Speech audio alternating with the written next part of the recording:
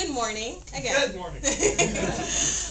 My name is Nicola Corbin, and I'm here as a first-year doc student, taking my first research methods class, going through this with Adam at University of Georgia. The title of my research project was On Their Home Court, Social Media and Political Attitudes in College Students. And the purpose of this is to, through a uses and gratifications framework, was to look at the motivations for college students to use social media to get political information. One of the reasons backing this up is that Pew Research statistics showed that in the 2008 election, more of young adults under 30 use social media to get political information. So that kind of piqued my interest. Also, there was a study done in 2002 by Johnson and Kay and Johnson, get that order right, which looked at how political attitudes predicted web motivations, and also what those motivations were for people to get online to get political information. Traditionally, such studies have found that guidance and information seeking were the primary motivations for people to get to go online to get political information. However, on the other hand, social research and social media the motivations usually skew towards the social and entertainment functions of the uses and gratification scale. So in putting the two together, social media and political information seeking, I wanted to know which motivations would really predict, which one of these functions would really predict those motivations for people to get online and for college students to get online and use social media to get political information.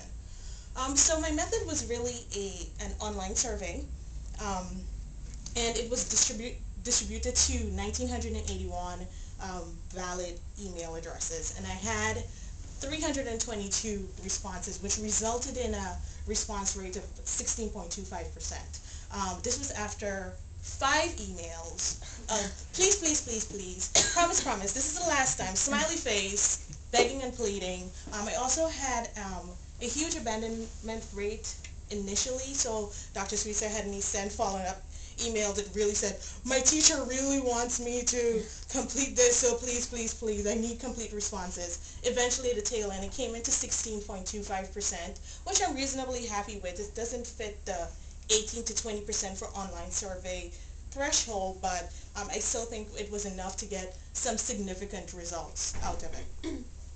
So my survey had 16 questions in total, and 4 major scales. The first one was the political uses and gratification scale, which was developed by McLeod and Becker, and it was a 5-point Likert scale that ranged from strongly disagree to strongly agree, and had 18 items. This resulted in a 3-factor solution of guidance being the king daddy, as Dr. Sweetser calls it.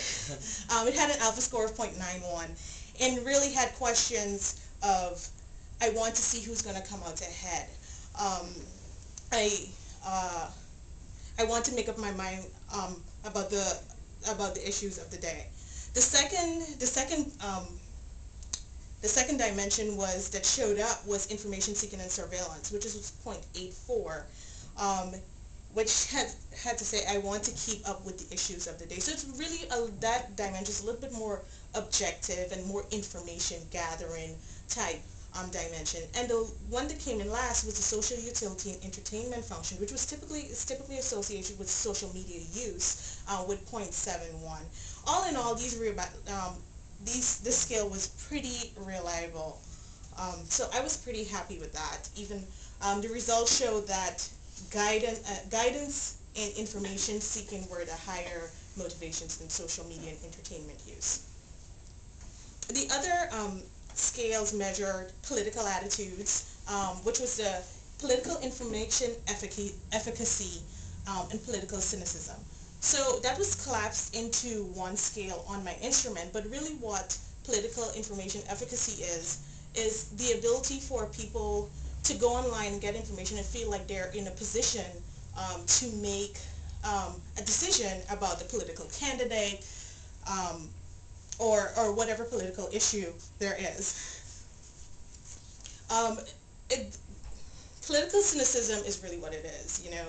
Had questions like, um, politicians never tell us what they think, whether or not I vote have no influence on politics, and so those were collapsed into two, and political efficacy had an alpha of 0.82, and the cynicism had an alpha of 0.72. The other larger scale I did was a political activity scale, which was a nominal scale developed by Larry C. Sweetser and Tinkham, and it's really, people checked how many political activities they participated in, and it had an alpha of 0.93, and so whether they donated to a campaign, whether they voted, watched political debates on TV, read a political blog, all of those things, activities were included. And then I looked at race, gender, age, year in college, voted, political ideology, and social media use. More females than males responded to this. 46.9% were female. The average age was 24.63 with a standard deviation of 7.83. And the range, again, like another group I know had this, was 18 to 62 years old. So it was a huge spread. Most of my respondents, actually a third of my respondents, were grad students. So what did I find?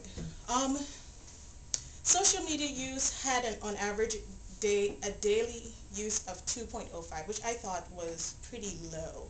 And one of the things I attributed this to was that a huge percentage were grad students. So if they're like me, we don't have time to get on social media because we're busy trying to get work done. So and also my social media use for political information is only half an hour a day, and I thought that was a little low. But also my rationalization for this might have been because despite the spike in 2004 and 2008 with using the internet to get information, there's nothing really going on now. We're in like a mid-year cycle, so no hot fires spilling over into social media, so that's why people may not be using that so much for political purposes. A lot of people were registered to vote. More than half, 62.2% of my respondents were registered to vote, and 45.6 of them said that they were more likely to vote in the next election.